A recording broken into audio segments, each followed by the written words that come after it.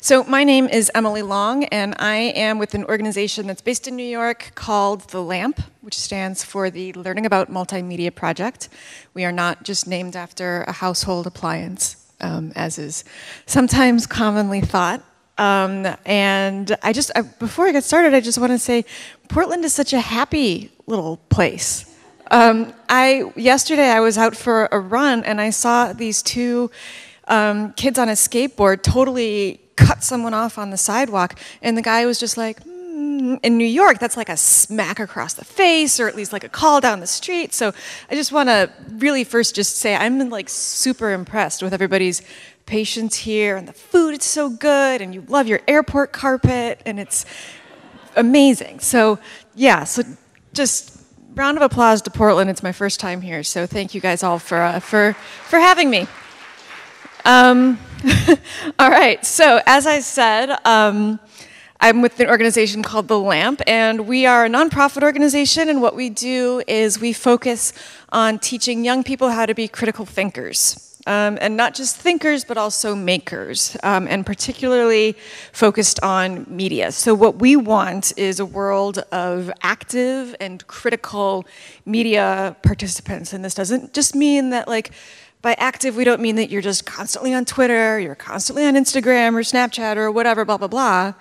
What we mean is that we want you to be actually thoughtful about what's coming at you from the other side, what it is that you're creating, and we often speak of this like being 10,000 little Jon Stewarts, or I guess we'll have to change that, I suppose, in August somehow, maybe. But the point of it is just that, you know, we see Jon Stewart as an example of someone who is able to talk back to media, create in response to media, take on the establishment, and just ask some really critical, kind of tough questions that we think kind of, you know, can get at, like, who's making the message, why is it being made, what is the purpose behind it, and just calling attention to those elements of media that we think are really important. So here is an example of, this is from an event that we did back in January called Break the Super Bowl. And I'll come back and talk more about that a little bit later, but just wanted to show you a picture of just some of the kids that we work with. We work with between 600 and 700 kids every year directly in New York City. This is, 15 of them. But before I go into the rest of my presentation, one of the things that we want to take a look at is just what kids like this are doing online and with media, what kind of media they're taking in, how much time. So this is a big study that came out of the Pew Research Center fairly recently, and this shows frequency of time online. So as you can see here, there's about a quarter of teens who are in this survey who say that they're online almost constantly. And then another 56% who say that they're on several times a day. So, by the time you work all those numbers out, you've got teens going online daily. 92% of teens are online every day, which is probably not really all that surprising to us. What surprised me more was actually that there weren't more teens who were saying that they're online almost constantly. Because when you think about smartphones, really, most of us are online constantly. A lot of people don't even turn off their phones at night, so you're technically online while you're sleeping if you're reachable. But this is partially due to the proliferation of things like smartphones, but also of tablets, which are really expanding access to a lot of teens that previously might not have had access to a desktop computer. Broadband access is getting better. All of these things are improving. So you've got more people consuming more media, more teens consuming more media on a more regular basis. But of course, all this tells us really is just frequency. This doesn't really tell us just how much they're taking in. And for that, we got to go back in time a little bit to 2010. So this is media exposure. 8 to 18-year-olds, broken down by race, gender, and parents' education. And the reason why parents' education matters is because that typically correlates to income. The more education you have, the more money you make, generally. So, and this, when we talk about media, and when I talk about media here in this presentation, what I'm really talking about are pretty much everything. Television, music, movies, online video, advertisements, magazines, books, anything that is any kind of a message that you are taking in. In addition to all of this, the average American gets around 3,000 advertising messages a day. So some of that is worked into these numbers because obviously it pops up in the video and movies and stuff that they're getting, but then some of it doesn't. But one thing here that I really want to point out is the spike in media use from whites to Black and Hispanics and parent education. So you can see here, if you're Black, you're getting up to about 13, or Hispanic, you're getting up to 13 hours of media use per day. That factors in multitasking as well. And then gender, not such a big gap. That's boys get a little bit more than girls. And then, as you can see for age, fortunately, our 8 to 10-year-olds are getting only about 8 hours a day, and then it goes up from there. And I'm going to come back to our kids again, but just these are the kids that the lamp is mostly trying to reach. We're trying to reach the underserved kids, which again generally are minorities and ones who are in the lower socioeconomic strata. But let's take a second here and look at who typically makes all of this media that our kids are taking in. And it's mostly these guys, ultimately. These are 7 men who control about 90% of the media that we take in. They own the largest media conglomerates in the world, and everything ultimately stops at then. And it begs the question about how democratic media really are when it ultimately boils down to the voice of just 7 white, older men. It's also worth noting here, not pictured, is Sumner Redstone, who is the chairman of both Viacom and CBS. And then also because I know it threw me when I first saw it, iHeartMedia, Robert Pittman, the second guy in the top row, that used to be Clear Channel Communication. So that hopefully clears that up a little bit. CBS owns, obviously, anything starting with CBS. They also own Showtime, Smithsonian, Simon & Schuster.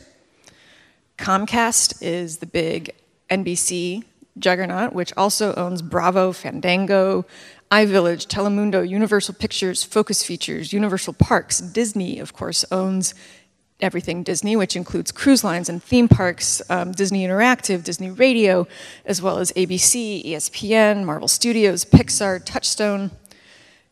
News Corp is the New York Post, HarperCollins, Dow Jones, Amplify, which is a gigantic educational technology company, if you're not familiar with them.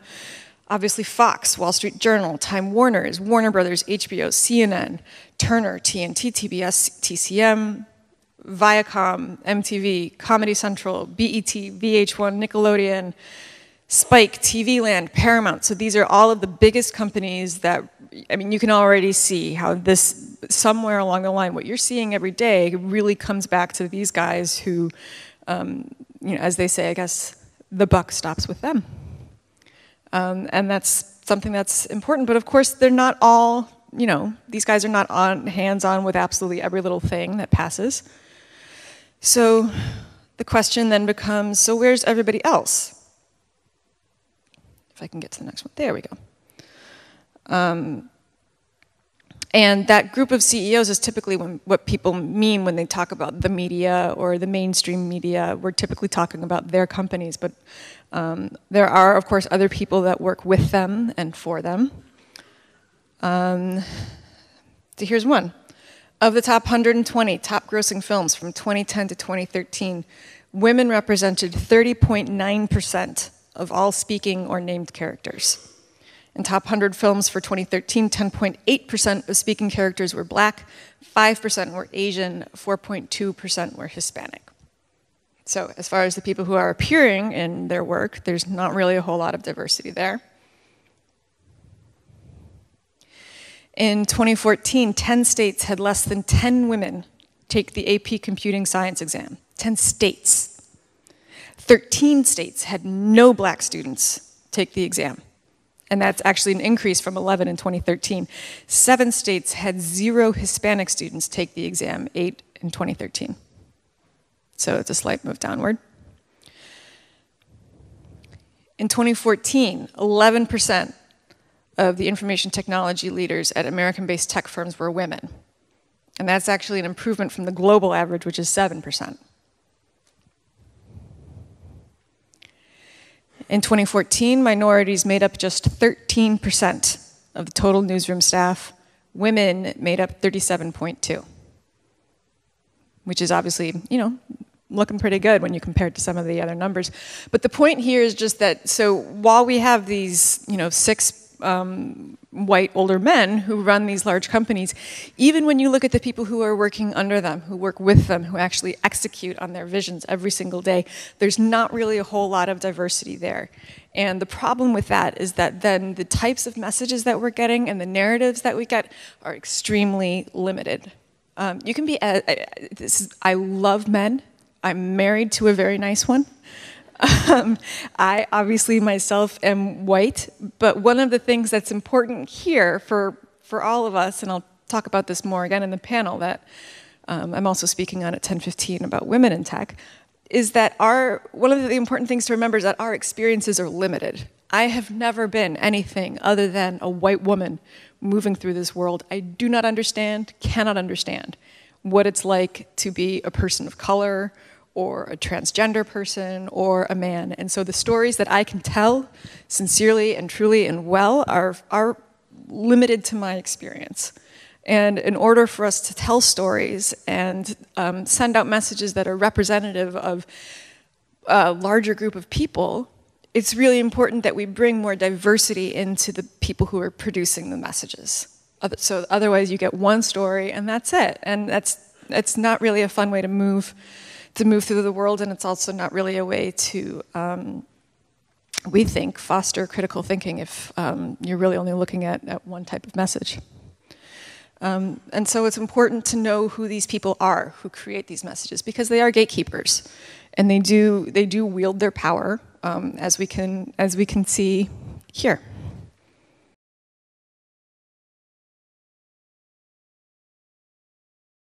So the video that I was going to show actually is one that some of you may have seen before. It's called Dove Evolution, and it is the one that shows the woman. She sits down. She's very normal, plain looking, maybe like, you know, just woke up out of bed. And she sits down in front of the camera, and they do her makeup and her hair and everything, and they make her look amazing and completely different. And the point is they're showing you how just how much power and control media have over changing the way that we look, and then what effect that has on other young children and who may not understand exactly the powers of Photoshop. And when we show that video to our students, they are incredible, you know, at least when we first showed it to them years and years ago, when we first got started as an organization in 2007, they were kind of blown away. You know, they knew that Photoshop could change a lot of things, but they didn't understand that it could change just that much. And then we showed them a commercial by Axe, which was of, you know, supposedly billions of bikini-clad women all running towards a man who's wearing Axe body spray, and they are in love with him because he's wearing Axe body spray, and that's the end of it. And what really blew them away was when we told them that these messages were made by the same people. Unilever owns both Axe and Dove. And the students that we'd explain this to, who clearly felt, you know, watching the Dove video, like, oh, wow, you know, Dove understands this, they get what it's like to be us and just how challenging and how hard this can be.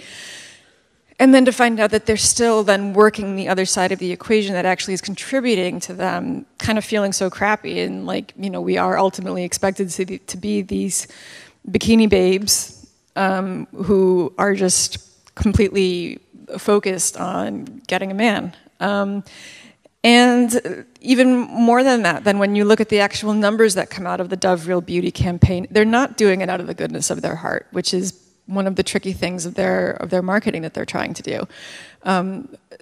The Dove's revenues since doing the Real Beauty campaign have gone up $10 billion. There's nothing altruistic about it. They're still creating a construction. They're still trying to sell you something. They're not just out there to say that you're beautiful the way that you are. There's still something behind it. And so, I still don't have my computer back. There we go, okay. So one of the things that happens then is we teach all of this to our kids, or we talk about it with other people, and they're like, so you want people to stop using media? And we're like, no, that's not the point.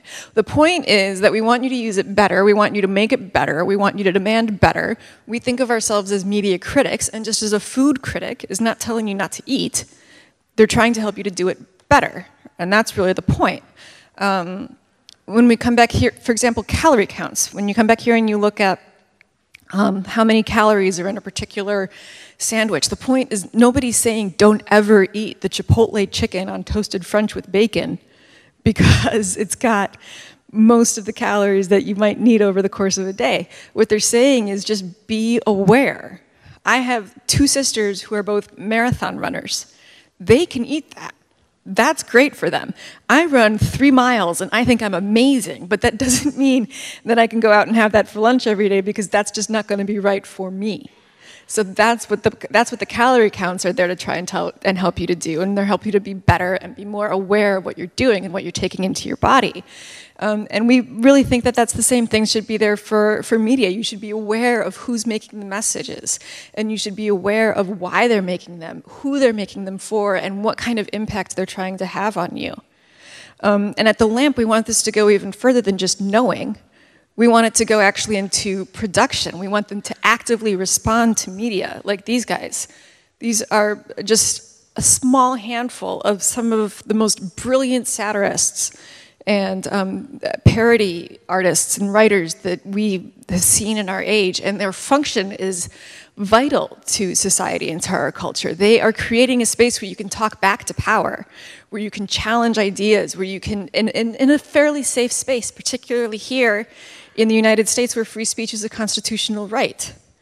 This is a place to do that, whether you call it remix or culture jamming or hacking or stealing or whatever. It is a vitally important social purpose. It's not just a fun thing to do. It's not something that just gets laughs. And it's been going on for hundreds of years. It will continue to go on for hundreds of years, and we want our students to be part of that movement. We want everyone to be part of that movement, where you're not just passively taking in information like a sponge, but you're actually talking back to it and being critical of it and talking back to hypocrisy, challenging established normative behavior in a way that is positive and nonviolent and creative. And one of the ways that we try and do this is through this tool that we at The Lamp have been developing called the Media Breaker. We launched this back in October 2013. We built the prototype for it with a grant from the Knight Foundation, and what it is, it's an online cloud-sourced video remix platform where students can take third-party copyrighted media, drop it into the editor, and then they can remix it with critical statements, insert other media, insert voiceovers, and deconstruct the media, use the media itself to talk back to the media. And we've been using it in our workshops, not only in New York, but other educators and organizations have been using it elsewhere across the country, in places like Austin, Miami, Boston, Chicago, Los Angeles. And if we can get this to play, here's an example. How many times people have said, oh, I don't watch the game, I just watch the commercial. What if we tried to create an event around the biggest day for commercials of the year? The Super Bowl. But instead we had the breaking of the commercials sort of the centerpiece.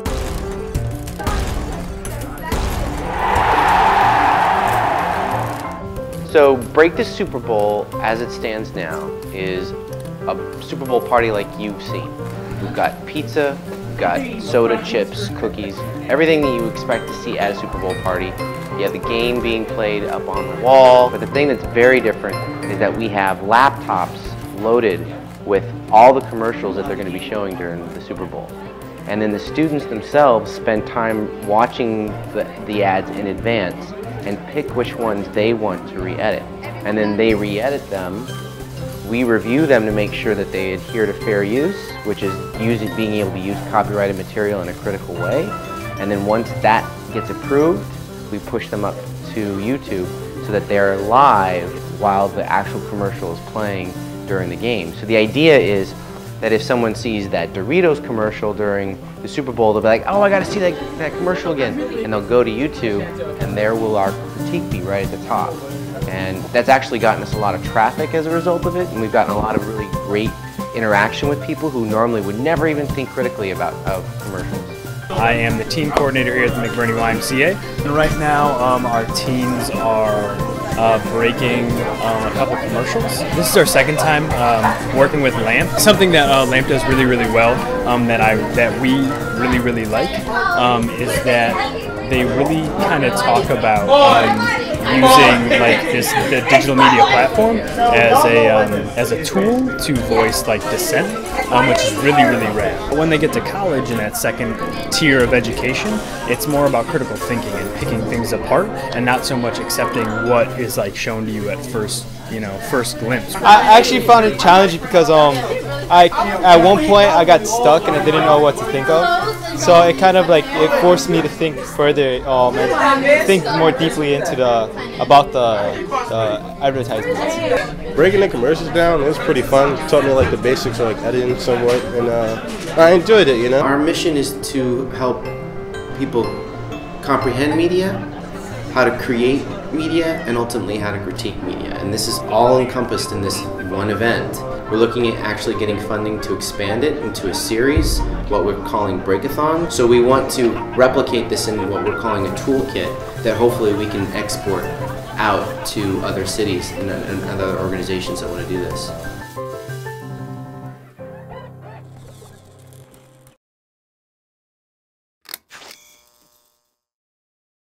We worked with the YMCA in New York, and we brought all those 15 kids that I showed you before. We got them to a party, we ordered wings, we ordered pizza, we had the game projected live on a wall, and then they took actual Super Bowl commercials and they remixed them in real time while the game was happening.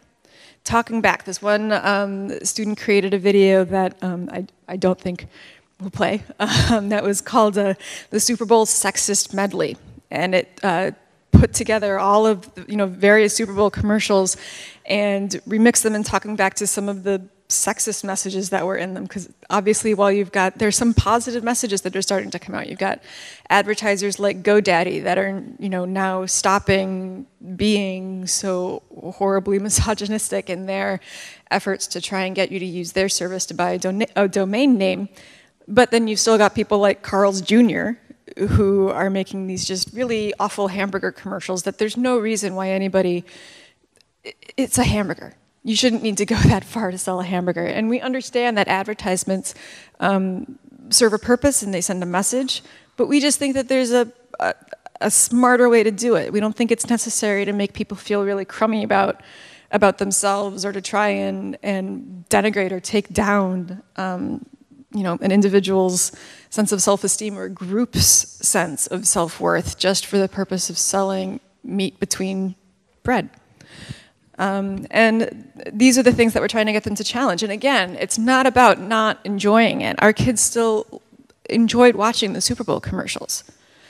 But what we were trying to do, and what the LAMP is trying to do in general, is get them to say, okay, while you're watching this and enjoying it, just be aware of everything else that's happening. Just because you criticize something doesn't mean you don't love it or you can't love it. It just means that you see it for what it is. You can take it in and move on, but hopefully you're not going to absorb it as gospel, and you're not going to let it guide the way that you treat yourself and treat other people. Actually, go back here. And one of the things that I'm really happy to report is that this movement that we're trying to build for critical thinking and through Remix is really catching on. Just this past year, in addition to our own Break the Super Bowl event, there was a professor at the University of Southern California who ran an event that she called Rip the Red Carpet, where kids took on movie trailers. And they spoke back to messages in Hollywood, and they, made mashups that questioned things like, okay, so Boyhood takes place in Texas, where are the Hispanics? Or, why is there only generally one woman action hero in every action movie? Asking questions like that. And the LAMP, we recently won funding to expand these events, like the one that we're doing in August, the MTV Video Music Awards. We're doing a series of breaking on that, working with, again, the YMCA, but also with YouTube Studios in the Chelsea market.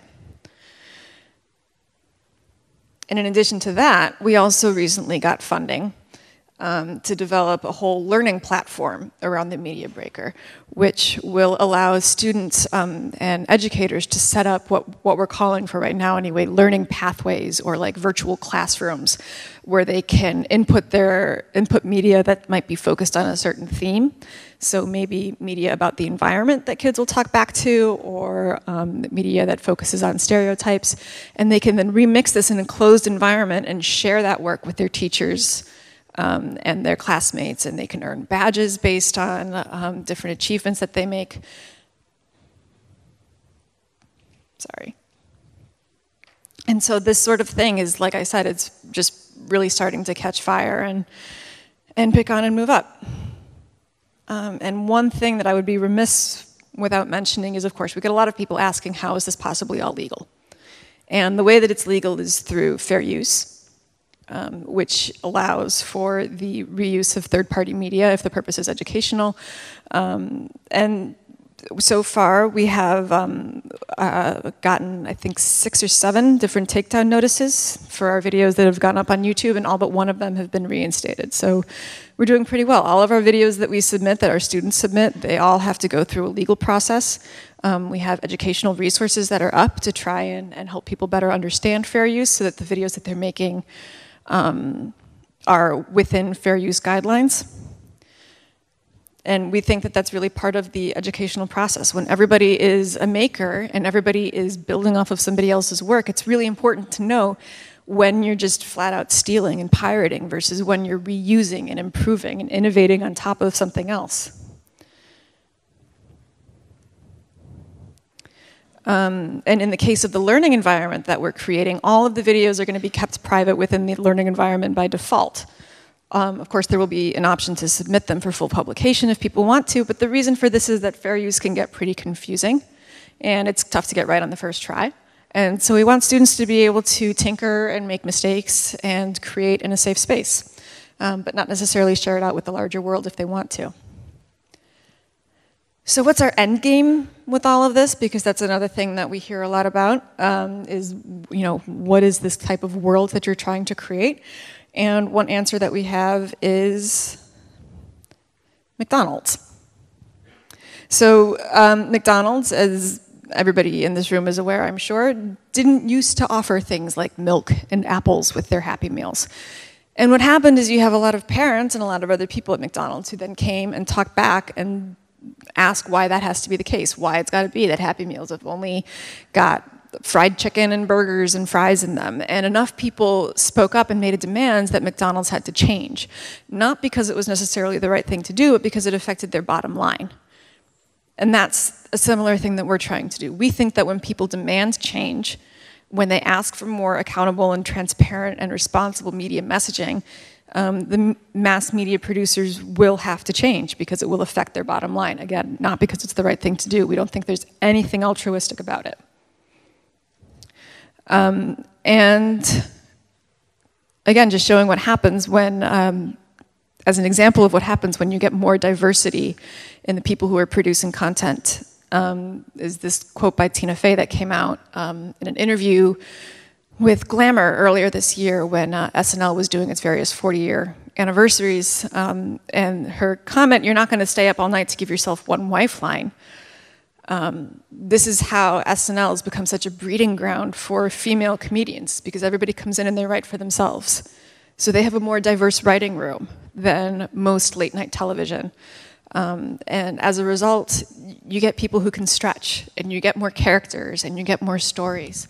And that's what happens when you get more people in the content and producing room, and that's one of the things that we're trying to do, again, by empowering kids to make, to criticize, to talk back. We think we're getting, we're hopefully in future years going to get more people actually in the rooms producing and creating, and more stories will be told, and more perspectives will be told, and more opportunities will be born out of that. And here are some other pictures from some of our other workshops. We want our students to be engaging better and learning better and working better. We want them to be part of the larger media conversation and just bust up this one-way flow of media. And that's, really what we're after, what we're trying to do. Again, not trying to get anybody to hate media. I have my own guilty pleasure TV shows that I watch. And that's fine, but it's just about being critical of it. So with that, I guess, do we have time for questions? Does anybody have any questions? Yeah.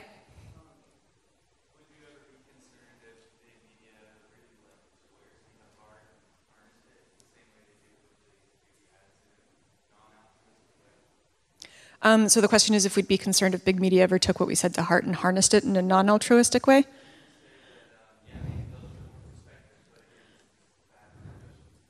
So showing more perspective out of bad motivation? I'm not really sure. I guess I'm trying to imagine what that would look like. What showing more perspective out of a bad motivation would be like. I think what we really want is for more perspectives to be shown, and the idea being that is pretty tough to do in an insincere way. You've seen like on Comedy Central, like Amy Schumer's show coming out, and she's kind of having a moment right now. It's hard for me to tell, but I don't think that she's doing anything that really is insincere or not organic to what she's trying to say about commenting on the female experience, or on being a woman in our culture, the way that our culture regards women and sex.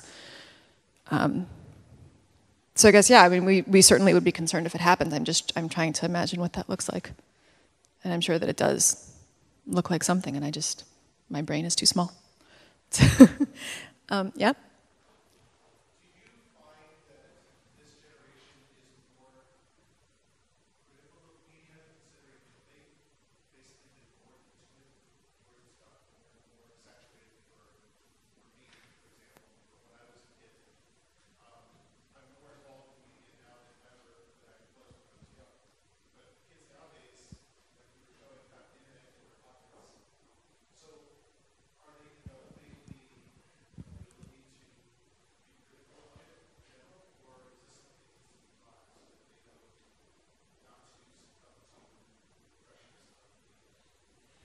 The critical side of it definitely needs to be taught. One of the side effects that we've been seeing, and again, this is all anecdotal, of kids having internet in their pockets and carrying around little computers with them everywhere they go, is they get a little apathetic about media, and it's such a huge force that it can be hard for them to understand how they can possibly make a difference, how they can change it, and there's this sense of like, well, that's just the way it is. And the belief in any one person's ability to actually make change and influence it is harder. And with that apathy comes, I think, out of definition, a kind of laziness. And so we need to teach them that it's still important to be critical, and that it's still possible to be critical, and still be a member of a mediated environment, which we all are. So that's what I think is the important thing, is just to teach them to keep asking questions, and that it's still worthwhile to keep asking questions. Anyone else? Oh, yeah. Our YouTube channel, it's youtube.com/thelamp. Those are our student videos, and then youtube.com/themediabreaker is all of the broken remixed videos. Yep.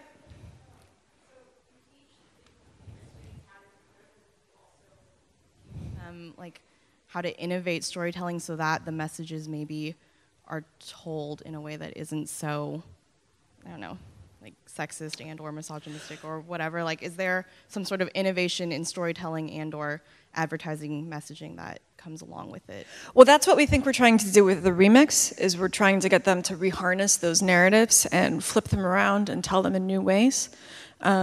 So that's the way that we're trying to do that. One thing that's important that sets us apart from a lot of other organizations is that we're not like a teen filmmaking organization. This is not a place where students come and they're going to make a very slick, polished documentary about their own experiences. That's totally important. That's just not what we do. Our focus is on process, not product, and on critical thinking. So we do have a lot of students that come in and they learn with us and they decide that they want to take it further, and that's great. We try and provide them pathways so that they can do that with other organizations. But we're not, as we say, we're trying to build the next generation of junior Jon Stewarts, not of Martin Scorsese's or Steve Jobs. Does that answer? Okay.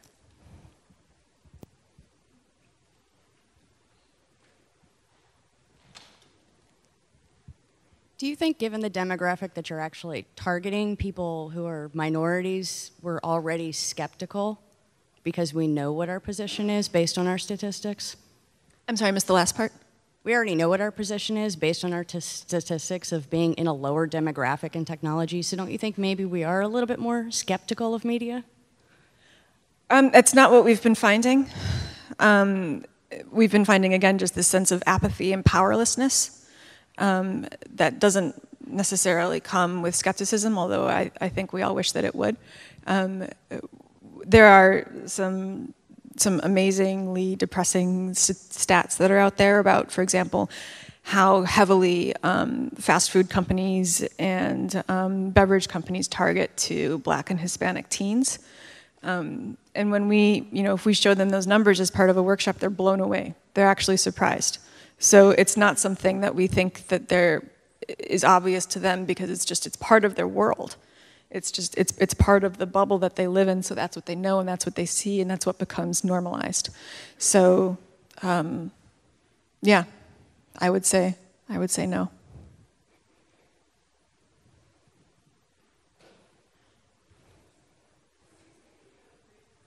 And I'm wondering if there are any efforts out there to take it into like the public schools or something where you could get this kind of critical thinking and with respect to media to a broader audience, because obviously as a nonprofit you can only take on so many people per year.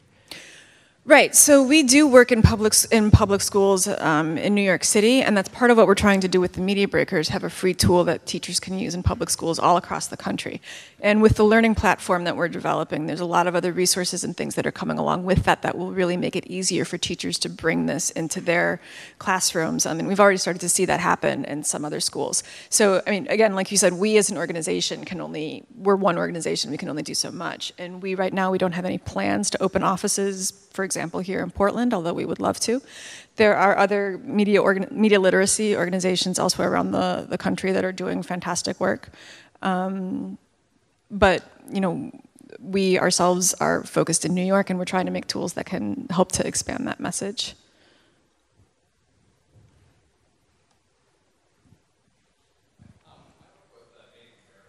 Groups, and what would your recommendations be on this type of project for that demographic that, like, not only it's not represented negatively, but like is almost invisible in the media? That's interesting, because we were talking about we were kind of talking in some of our staff meetings and with some of our other facilitators last summer when there was kind of a resurgence in the issue about the Redskins and their naming. I think that's one area where Native Americans, I think, could really have a huge impact, because it's something that already has kind of a high visibility level. But you're right that they are in some ways a kind of invisible group. They're not very well represented in media at all. But I would say just start with challenging the popular stereotypes and really take those messages on. Whether it's through something like Remix, like we're doing, or just mobilizing more around media and helping to raise awareness about how damaging those stereotypes can be, because obviously there's this counter narrative that comes out about you know, that Native Americans don't really care, that the Redskins were the Redskins.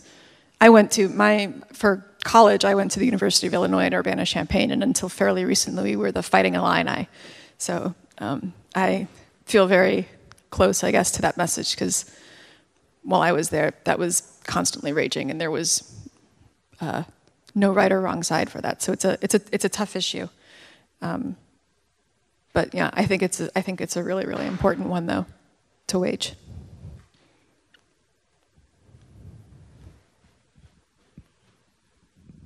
Hi. As part of your curriculum and learning environment, is it also your goal to make it entrepreneurial so that you move from consuming to creating and producing also?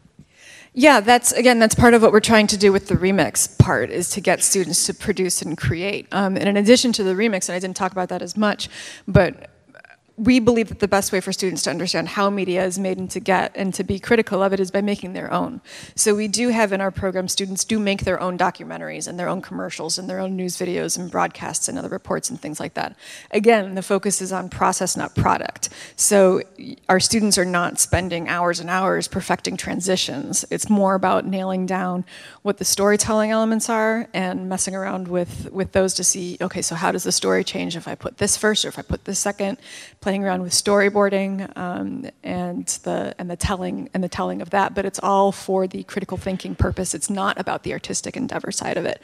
And again, you know, we have some students who come into our workshops and they really fall in love with it, and they decide that they want to go off and do editing, and that's their goal. And again, that's great, and we try and provide pathways for them to do that. But we do want them to be independent and independent producers, and we're trying to give them the tools so that they can do that and share their ideas and their voices.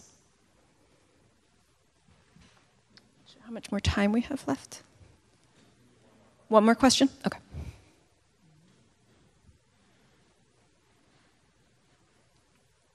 All right, okay.